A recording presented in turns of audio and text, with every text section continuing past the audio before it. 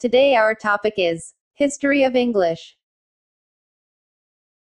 In the previous video, I told you about English grammar. If you haven't seen that video yet, the link is in the descriptions below. Let's come to our topic. So, what is the history of English? The history of the English language has traditionally been divided into three main periods. Let me tell you about these three English's periods. Number 1. Old English, 450–1100 AD.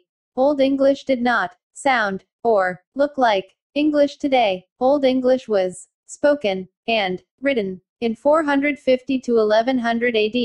An Anglo-Saxon spoke into this language, who came from the part of England, which is now Germany. Number 2. Middle English, 1100 circa 1500 AD. Circa means approximately. It means approximately 1100 AD to 1500 AD was the Middle English era. Middle English was inherited from Old English. That means the speakers of Middle English were the sons of Old English speakers.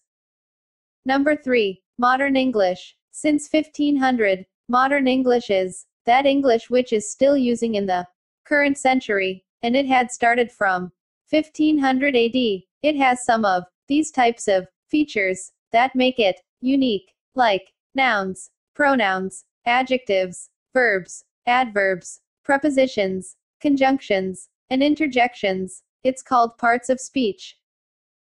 In the next video we will learn about what is language. So friends, subscribe to our channel, and press the bell icon to get regular update, and share this knowledgeable video with others.